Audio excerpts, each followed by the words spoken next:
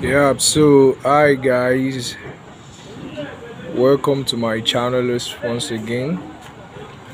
Yeah, you're welcome. So as you can see, work is going on because I used to update you guys on this particular place. Yeah, they are on the ground floor now. They're about to complete their ground floor. You can see. Okay, so and this is my face. Okay, so let's go to what we want to do today. Let's go to our own side. Yes, so I'm going up, going up. So we are we are done with our columns. I think it's just few that are left. So we are almost through with the casting of our columns. Yeah, as you can see, we are almost through with all the columns. It's just few that are left. Just few of it. So we are almost through with the columns. So as you can see, they are still fresh, not like those ones that have red paints on them. You can see. So I've not transferred any level on this column. So and that's what I will be doing today. I want to transfer level on all the columns so that the variation for the slab can start. So that's what I want to be doing today. Yeah. So you can see here. You can see this sign here.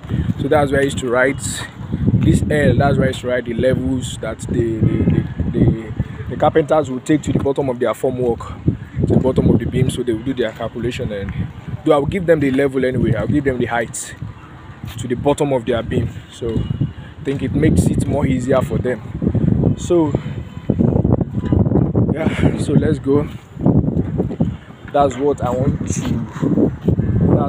do today. So I want to transfer. So the first thing is I will establish a benchmark. So as I used to say it, the first thing is to establish my own benchmark.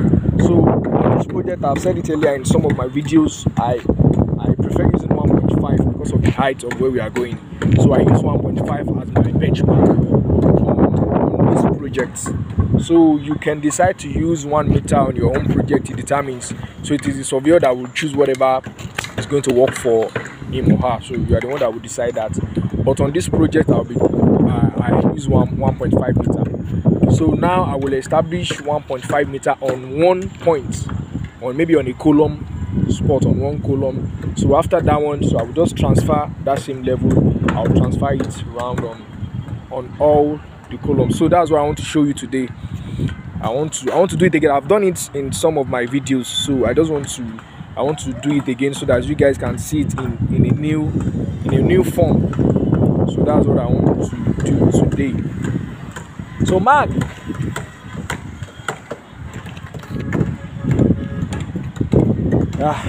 so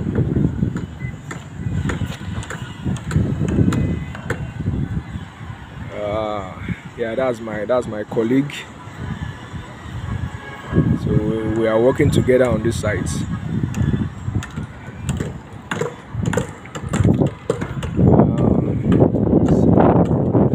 I think we are done with the temporary adjustments. Yes, it's fine, as you can see. So what you will do for me is take your tape, establish 1.5 meter on that column. So mark down first. So let me check. Take your stuff.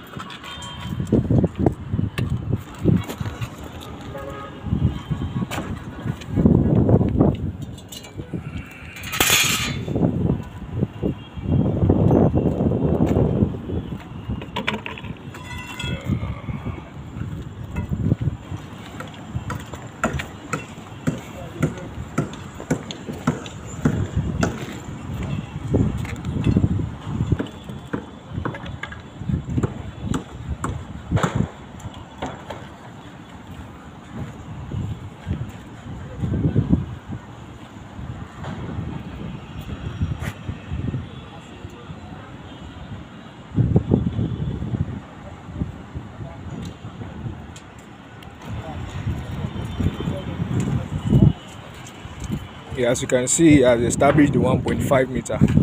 So I will check from here, check the readings from here.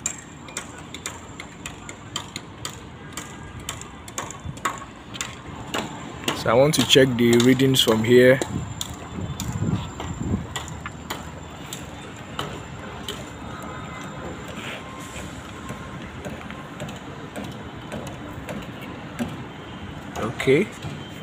Okay, yeah, so I've checked the readings, so I can now transfer it around. But there's another method again, but it's just like the same thing.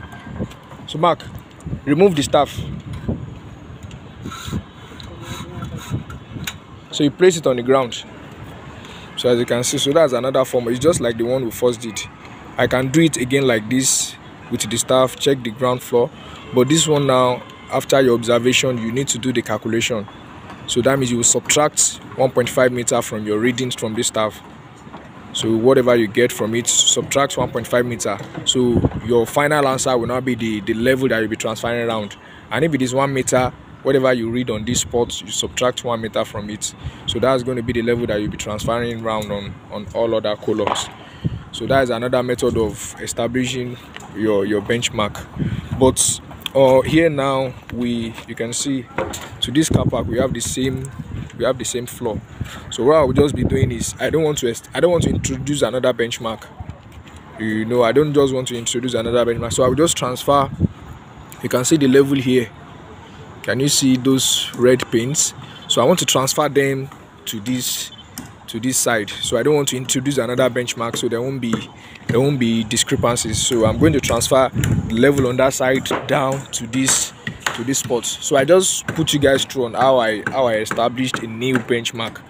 So those are the two methods. Either you use your tape or you can use your staff also to do the establishment. So I will ask him to go to that side. So Mark, bring your staff. So I'll ask him to go to the other side to check the benchmark for me so that I can transfer it to this side. So you go to any benchmark that I can see on that side. So let's transfer it here. So that's all. That's how we do it. So it's as easy as that. So we will go there now, check the benchmark for me. So whatever I can see on that spot, whatever my reading is, so is the same reading I will be transferring to the rest of the columns here. So that's how we do it. So as you can see, is there already. Let me zoom it so that you guys can see it. Can you see? So he's there now. So I will just check my observation, check whatever I can read from that spot. Let me clear my focus. Yes. Okay.